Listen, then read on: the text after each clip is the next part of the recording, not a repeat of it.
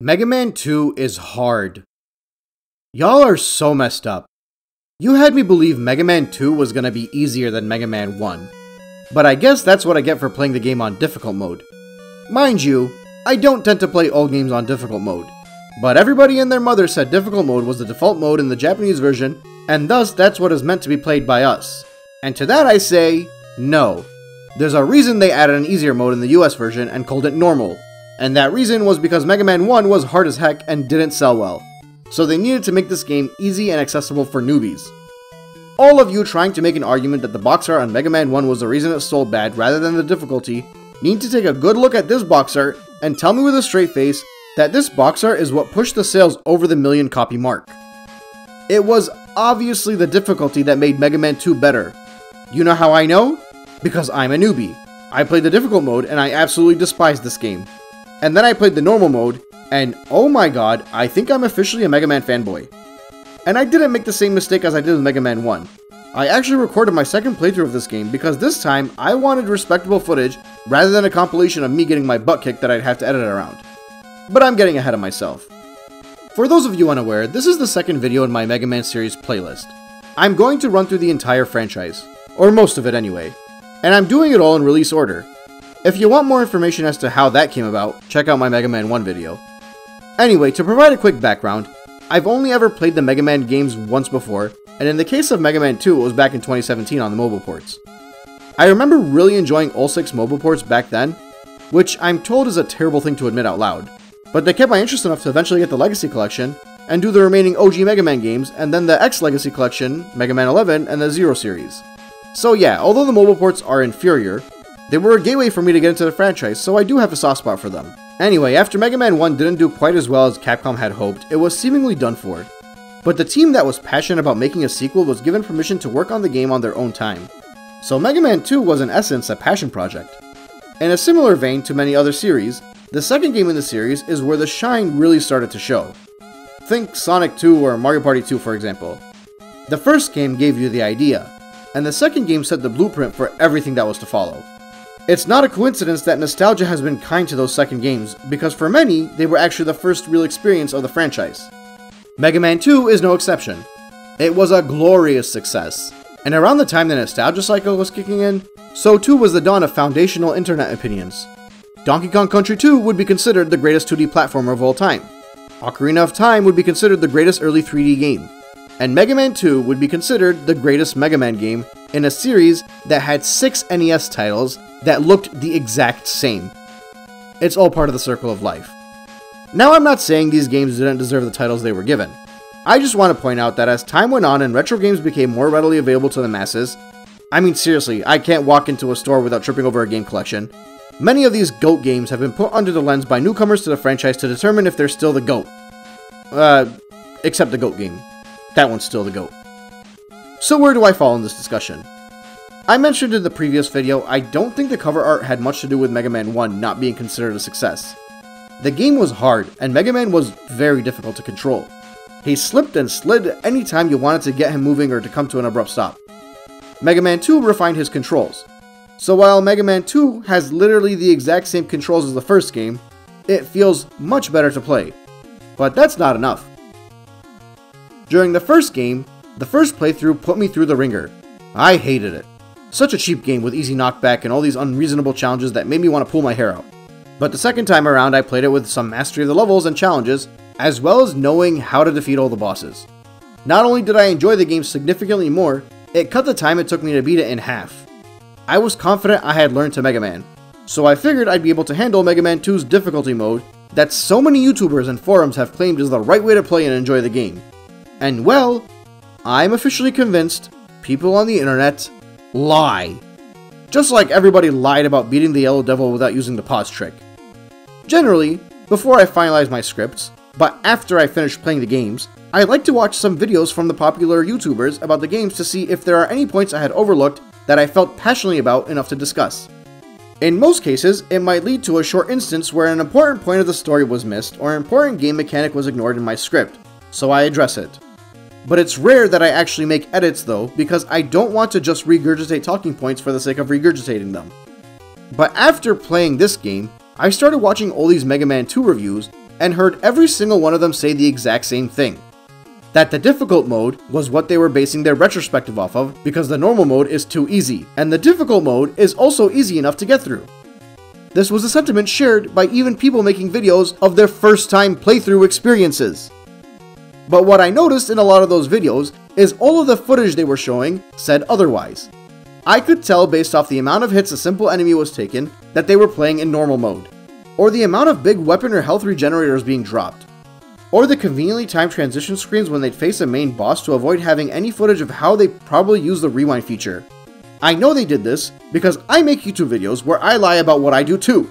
Oh wait, no, how'd that get in my script? Anyway, so I actually think these videos I watched were very useful, and I wouldn't be surprised if they did eventually find the difficult mode easy and just didn't have footage of it. That's not the point of this. The point is that I genuinely wonder how many people made the same mistake I did, and started to question why they were so crap at Mega Man 2. Like, I can't be the only one to go through this mess. And mind you, I'm one of those gamer boys. I have more controllers than I have friends. I can beat difficult games. That isn't my issue. But I'm playing Mega Man 2 for the first time and taking the advice of all the popular YouTubers and jumping on difficult mode only to get my mega butt kicked. Did that not happen to anyone else and make them question their gaming competence? My first playthrough took me like 3.5 hours. My second playthrough only took me 1, and it's literally because I played it on normal. And I know this because as I was shooting the enemies and passing through various challenges, I still felt like I was being tested, but I no longer felt as though the game designer was trying to ruin my day. Rather, I was having fun. I was able to hold on to my E-tanks and use them at useful points, defeat enemies and recharge on respectable amounts of ammo and health regenerators, and most importantly, absolutely annihilate everything in my path with Metal Man's saw. Seriously, the saw was my weapon of choice for the second playthrough, and it turned the game into a joke. The whole concept of experimenting with different weapons is non-existent in Mega Man 2, because on difficult mode, you can barely change weapons to find out what the correct attack to use is on a regular enemy or a boss without getting killed immediately. And on normal mode, if you figure out how good the saw is, nothing else in this game will ever be worth your time of day. In Mega Man 1, my second playthrough was fun because I had experimented a bunch in the first playthrough and learned how to get through various challenges with my arsenal. That's not really the case in Mega Man 2, outside of a few things like the air attack one-shot killing jumping machines that Sniper Joe's are riding on. As a newbie to the Mega Man series, I'm willing to write a thesis statement on my defense of my claim that the only reason Mega Man 2 is as revered as it is because everyone that bought it on the NES played it on normal mode, figured out the saw was strong as heck, barely lost any ammo as you spammed it, and was able to shoot in 8 directions. So of course they enjoyed this game. You weren't just Mega Man, you were a Mega Man! Also in 1989, there weren't any big first-party games being released, so Mega Man 2 got a huge chunk of the Nintendo Power magazine, and I'd say that is the main reason the Mega Man franchise is as big as it is today. But anyway, moving on from all of that, if you want to know the story of this game, I think it's about as relevant as it was in my previous video. It might actually be the exact same story, I'm not sure. Wily's going rogue and corrupting more robots, yada yada yada, it's an afterthought at this point of the series. The gameplay is almost the exact same as the first, but there are 8 bosses this time around. There are E-tanks that refill your health and you can carry 4 of them at a time, but you will lose all of them if you get a game over. There are also 3 items you can use to unlock as you progress through the game, rather than the magnet gun. They're basically horizontal and vertical moving platforms to give you a crutch, but are mostly just required in the endgame. Thankfully, there's no singular item you must find without any guidance that is required, like the magnet beam was in the first game. But don't worry, there are other points in Mega Man 2 that will screw you over if you don't have the knowledge of how to accomplish a challenge ahead of time, and I'll get to those. I'll mostly be going over my experience on the first playthrough as I run through the adventure, while quickly adding points about differences in my second playthrough throughout. So my footage might be a combination of both experiences, and I'll probably be jumping back and forth depending on which footage covers my talking points better. Anyway, without further ado, it's time to cover everyone's favorite NES game, Mega Man 2.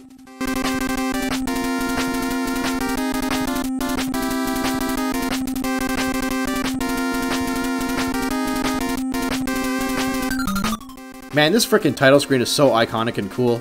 8-bit be damned. Also, I've been humming this tune non-stop since I played the game. Such an iconic tune that I had memorized just from how often I've heard it online as background music to other videos. The intro of the game also gives you some composition and a semblance of a backstory, but that's not really worth going through. Anyway, we jump into the game and for whatever reason I decided Woodman would be a good starting point. Right off the bat, I found out that the art in this game looked much better than the first game. This forest theme looked really cool. There's a semi-difficult challenge here against these rabbits and bats that I was able to overcome. Something to note though is that on difficult mode, you're not going to be able to spam buster shots against the rabbits fast enough to kill it before it shoots a carrot at you. In normal mode, you can defeat the rabbits before they even take a shot. That's actually one of the ways I was able to figure out which YouTubers were playing on normal mode. Anyway, getting through the first section is easy enough, but then you go underground and there's this fire-breathing dog that you have to really work on dodging to defeat. The problem is, when you take care of it, there's another one literally right after it, and even less space to dodge. First death. Pretty quick. Tried again. Died again. Got into a rhythm and succeeded and was super proud and oh come on, you gotta be kidding me, there's a third one. I lost another life, but I was able to make it past a ferocious beast this time. In the next section we have these swinging monkeys and these birds dropping eggs with more birds inside them that defeated me. I'm on my last life now and really starting to wonder if I made a poor decision here. Brute force my way past those dumb birds, beat some of these dumb rabbits or at least jump past them. And then, what the heck are those running chickens? I can't even kill them. Game over. Alright, back to stage select. I needed someone easy. Quick Man. This actually isn't too bad. I can jump right over these guys and oh, what the hell are these lasers? Survive that. Okay, this is easy. Even if the lights are turned off, I can take out these lanterns. More lasers? This cannot be the way to defeat the stage. I started experimenting with the rewind button at this point to see if it's even possible to get past the lasers. But I'm pretty sure it's not possible. There's got to be some kind of power up to get through them. Alright, so by this point I was 17 minutes into the game and I think I basically chose the two stages you can't really get through as your default mega self. At least not on difficult mode. I mean, I'm sure people with tons of experience can do it, but I doubt there are that many people that went through these stages first. Alright, time to completely start my playthrough over. For whatever reason, I remember hearing people say that He-Man stage was always pretty hard, so I avoided that one. I decided to go to Airman stage. I think I can take this one on. No problem. Some platforming in the sky, those dumb birds that drop eggs, but all in all, it's pretty manageable. I might actually beat my first stage. I still haven't lost a life and I made it to the boss fight. Took the L on the first life. That's fine, I was at half health anyway. On the second life, I thought for sure I was going to go down, but Airman foolishly gave me his back and stood right in front of me. So I got my first kill. Here we go. Next stage. I'm going back to Woodman. That didn't last long. Let's try Metal Man. At the time, I didn't know his attack was OP, by the way. On my second playthrough, you bet your butt I started with Metal Man and used his attack the whole way through. Anyway, Metal Man's stage mostly involved platforming on these conveyor belts while facing off against various enemies. Eventually, you face off against these soda can stacks. In easy mode, they die in one hit. In hard mode, they take 2 hits. That's another way to figure out if someone's playing normal or difficult. Anyway, the stage is kinda messed up because they put an E-tank down here, but you can't get it unless you have one of the items to jump back up, which at this moment I did have it, but I actually didn't know I had it. But if you're someone starting with Metal Man stage and go for the E-tank, you're basically guaranteed death, which is really messed up. Beyond that, you have more of those sliding disc enemies you faced off against in Mega Man 1, but these are way easier to time around since they just go back and forth and only go fast when you're on the ground. They're much easier to predict. Anyway, at this point, I made it over to Metal Man. Naturally, I got my first death pretty quickly for my health regeneration. I tried the air attack against him and realized it was useless. On the final attempt, I just spammed the P-shots on him and was surprised I didn't even have to use my E-tank. Metal Man was defeated. Huzzah! I actually really enjoyed Metal Man and Airman stages, but by this point in this game, I had already started to think that this game was much harder than Mega Man 1. Little did I know, the worst was still yet to come. It was easier to control Mega Man here, but the enemies were just way more difficult to challenge so far in the game. At least that's how I felt, but to be fair, I was only using the air attack and the P-shooter at this point. Anyway, I figured out I had a saw, so I figured it's time to go against the Woodman. The saw made taking on the fire-breathing dogs a lot easier. Also, at this point, I realized there was a second page for power-ups, and that's how I learned that this game had items. See, not everyone has to read a manual to learn stuff. Man, the saw is so good. It barely loses any energy when you shoot, and it goes across the entire map. It's so convenient. I still can't kill the running chickens though, but I did figure out they can actually jump right over you, so that's nice. Once again, I took a quick L against the boss so I can regain my health. On the second time around, I used the saw a bunch to weaken Woodman, but I ran out of ammo, so I finished him off with a P-shooter. And I think I'm starting to enjoy this game. Let's go to Flashman. This stage is ice-themed and caused me to do some research actually. So I'm sure you guys already know this, but it turns out Capcom held a competition to allow people to design the Robot Masters, but they already designed a lot of the stages ahead of time. So many of these stages in this game might feel shoehorned in with the Robot Masters. Like He-Man looks like he's in a sewer that was edited from green and blue to red. I don't know if this is gospel by the way, it might just be a fan theory, but that's what I saw online. Anyway, so this stage puts you through a bit of a maze. You might use your platform items a bit to help you out. You'll also notice these weird looking walls that can be broken, but not with anything I currently carry, it's with the Crash Bomb. A lot of the stage involves dropping down, and I accidentally discovered my air attack could kill Sniper Joe jumping machines in one shot, which was really nice, and very useful. I was also rewarded with this long stretch of higher ground where I can avoid all the difficult challenges. It was awesome. I felt like I was in a Sonic game, until I ran into a dead end and had to head all the way back, but hey, it still gave me a huge shortcut before I made it to Flashman. With very low health, and only a single life mind you. But I did have 2 E-Tanks, which was useful. I didn't think the saw would be good against him because it was good against Woodman, but to my surprise, it made super easy work of him too. You know, as I'm going over this footage with you, I'm starting to wonder if the only reason I didn't enjoy the first playthrough is because of the first 2 stages I couldn't get through. I'm sure we'll run into more BS though. Let's continue. As I was fighting against Flashman, I noticed that he could stop time, by the way. So like I expected earlier, this is the power that would be needed to defeat Quickman stage. But not before giving myself a game over so I could have a full set of lives. Not realizing that I lost my E-Tanks with the game over. But it is what it is. Anyway, so it's kinda dumb. When you use Flashman's attack, you actually can't stop it. It's a one-time use, and will continue to drop until it runs out of energy. Also, you can't even change weapons and attack someone while it's working. This took it from being a game-breaking attack to a very situational item. Luckily, I did manage to make it to a capsule and go through the laser challenge, followed by facing off against some Sniper Joes, before finally making it to Quickman. But my flash attack was all done. My metal attack didn't work against him. The leaves were kinda useless. Pea shooter seemed to work fine though. Just had to keep dodging him. On my second playthrough, I did save enough of my Flashman attack to drain half his health, so that was much nicer. But still, it felt really odd the way Flashman and his attack were implemented in this game. Also, can I just say, I hate how these items and weapons are labeled in this game. Like the items just say 1, 2, and 3. The weapons just have a single letter. But rather than the letter being a reflection of the weapon, it's the first initial of the Robot Master. So you want to use a leaf attack, so you're looking for an L, but in reality you have to click the W for Woodman. The amount of times I accidentally used the flash attack thinking it was F for fire when I needed to click H for heat was infuriating. But anyway, Flashman stage is an interesting one, but one that really requires an amount of trial and error to overcome. I think it's bad stage design, quite honestly.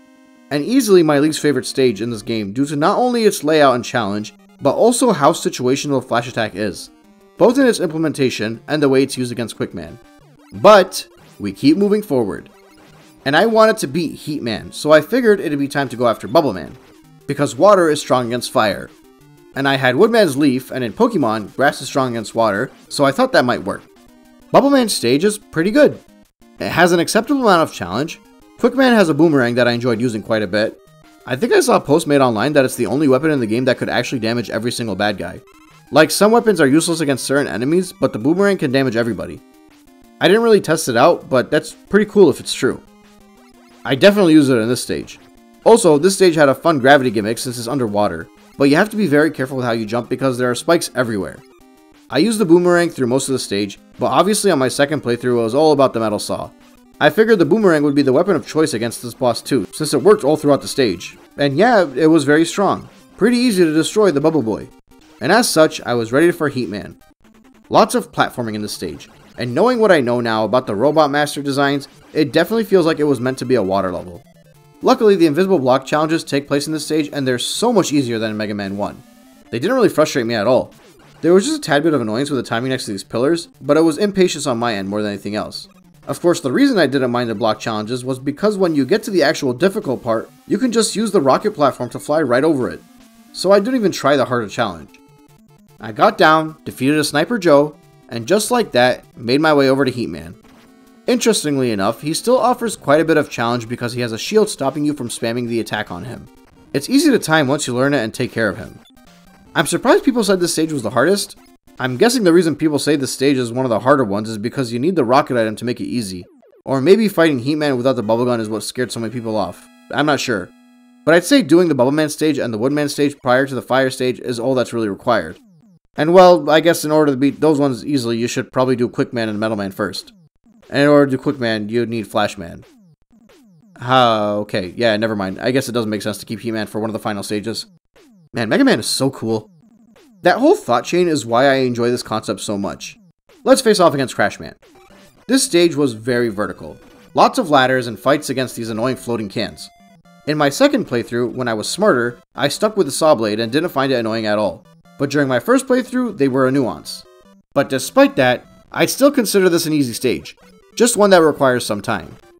There are sections with a ladder and these annoying birds that I found a use for Flashman's item, but when I made it to the top, I realized it was just for health regeneration. I did finally become the wiser though and switched to the metal saw, which made the second half of the stage much more enjoyable. I experimented a bit with my first life and figured out the air attack is the way to go against Crashman. With all 8 bosses defeated, we once again move on to the end of the game, where we're greeted with that sweet music, and those stupid chickens. The first stage requires use of all your items to get through. Also, a good amount of use of the metal saw. The first annoying section is this area with the floating helicopter platforms. It feels like the angle and the way they're set up is just not really optimal. You're likely to run out of energy at this point and have to go down and farm to get enough to pass this area. I don't even know how I made it past without losing my mind. The next area had a bunch of platforming when all of a sudden a frickin' dragon started following you. I figured the heat attack would be good against the dragon since my metal saws were no good. I don't know, I figured fight fire with fire. I knocked down most of his energy and finished it off with a pea shooter. It's actually a pretty easy fight, but if you get hit, you'll be lucky to not face enough of a knockback to fall to your death. The next Wily area starts you off in a section with some helicopter looking things, and you'll quickly figure out the need to restock the health of your second item, which was my first instance of farming, and probably around the time I started to hate this game. This was so annoying, and I wanted to keep my health. Honestly, if I knew then what I know now, I'd have just taken the death and gotten game over and sacrificed my E-tanks during this endgame, because this isn't even the worst part of the game for me. Also, I thought it was cool that I did this weird metal saw glitch. Not sure if it's supposed to happen, but it did help with farming a bit. After wasting way too much time, I finally got my item 2 up to a decent amount, tried to farm to refill my health too, but I kept getting hit and frustrated, so I said screw it and blasted off. I'm not kidding, this whole ordeal must have wasted like 10 minutes of my time. I was so mad that I had to mindlessly farm, but the worst was still yet to come. After I blasted across, I was able to collect an E-tank and also got myself a 1-up and an ability to restock some of my equipment, which was nice. When I got here, I decided to use my crash bomb to get a 1-up and an E-tank, which I definitely regretted in the upcoming stages of the endgame. Dropped down, faced more of these drill guys that were very stingy on their drops. On normal mode, in my second playthrough, they did provide me with a ton of health, which was super nice. After that, there are some narrow areas that require you to use your items to get through. I also found another use for the Flashman's attack. The boss here was against the stage. I didn't have the metal saw on my difficult playthrough by this point, so I decided to go with the bubble attack. It was tough, but I managed to defeat it. As soon as you start the next stage, it gives you a chance to use 2 crash bombs to collect some items. Then there's another low gravity water challenge with these unfair leap of faiths that you're certain to lose a life on. And then you face off against the Guts tank, which I think is modeled after Gutsman from the first game, so I guess he's Wily's favorite. As per usual, I experimented with a few items after learning that the saw didn't work. Eventually landed on the boomerang and was able to make quick work of the tank. Alright, so at this point of the game, I thought it was hard. Really hard. Slightly harder than Mega Man 1. But I knew there was a normal difficulty to play, and I knew I was nearing the end about 2 hours into the game. So it was still reasonable. This is now effectively the final stage in the game. There are some challenges early on with these pits that you can't really see, but they're not the worst thing to maneuver around. Apparently most people use the bubble gun to figure out how to get around, but I didn't know that at the time. Then you get to these sections with a platform that do have a slight element of puzzle solving, which I didn't mind too much. It's a pretty easy challenge, but you do need to do your due diligence to avoid getting knocked down and landing on spikes. When you get to the bottom, you face a wave of Sniper Joes. Like a ton of them. The annoying thing is, you have to frequently switch back and forth because the air attack kills the jumping machine, but you use the pea shooter to kill Sniper Joe. And it's almost impossible to just brute force yourself through here because of how much health they take. I decided to just use an E-tank. And here we are, folks. The reason why this game was such a sour experience for me. I suppose this could have happened playing on normal difficulty too. But the difference is, if it happens on normal mode, this game is so much more generous that farming would probably only have taken me 2 minutes. And that's if I even needed to farm. Because on normal, you probably seldom run out of anything at all. But I got to this dumb room with no crash bombs. I didn't know what I was supposed to do. I experimented, nothing was working. I decided to look it up online, and my first fears were realized. I needed crash bombs to get through this stage. But I was not ready for a game over, because I didn't want to lose my E-tanks before the final boss. But again, if I knew then what I knew now, I'd have just gone for the game over. And the worst part too was after I died, I had to go back and redo a bunch of the challenge with the floating platforms because that's the last checkpoint. And I started farming. And the way this dump stage is set up, there's basically no location where you can swivel back and forth so that a Sniper Joe can respawn. When you leave the screen for one, another one pops up. It was aggravating. I was taking bullets left and right. I wasted an E-tank, but I still had one remaining. I lost a life, but I had to keep farming even though I lost another life. I knew that I needed 7 crash bombs, and I also figured out that if you lose a life after you blow up one of the walls, then the wall will remain destroyed on your next life. But due to the nature of how slow I'd have to move through the boss fight, and how I'd have to use my platform items to maneuver, and how much health these dumb turrets make me lose, I knew not only would I have to farm for crash bombs, but I needed to farm for health too. It was so tedious. Use an air attack, kill the jumper, switch to the pea shooter, dodge 3 shots, kill Sniper Joe. Hope to God that when you kill the jumping robot it doesn't drop anything then, because it'll land right on Sniper Joe, and that means you can't pick it up without taking a hit, and we can't afford to take the hits right now. I hated this. I think I understand what people playing Mega Man 1 felt when they got to the endgame and realized they needed the magnet beam, but I think this is way worse. I am not exaggerating when I say that 1 whole hour of my 3 to 3.5 hours playthrough of this game was farming in this very spot. This is terrible game design, and as such, I can never recommend to anyone to play through Mega Man 2 without a guide on their first playthrough. It's unacceptable. I'm sorry. I feel like I have to stress how bad this is, because every video I've ever seen on this game since I played it always drops a quick line about how this could be annoying to new players, but doesn't really stress how annoying. And I am convinced it's because they played the game on normal and were able to farm quicker, or it's been 30 years since playing this game and they experienced this at the age of 8 when old games were just as terribly designed.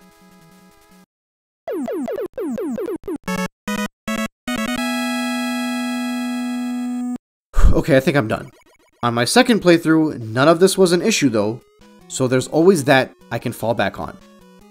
What followed was a boss rush. I didn't have any E-tanks, so I gladly just got myself a game over so I can refill all my ammo. I got through all of the bosses pretty easily, to be honest. Now that I knew their weaknesses, it wasn't really a challenge anymore. And after you defeat each boss, they do drop a big health regenerator. Also, this is when I learned Metal Man dies in 2 hits of his own blade on difficult mode. And on my next playthrough I learned that on normal, it's only 1 hit. The metal saw is like Zeus's lightning. This is literally a different game when you play it on normal mode and starting with Metal Man. So much more enjoyable too, because you can ignore all the crappy game design stuff. And I'm not just talking about the farming.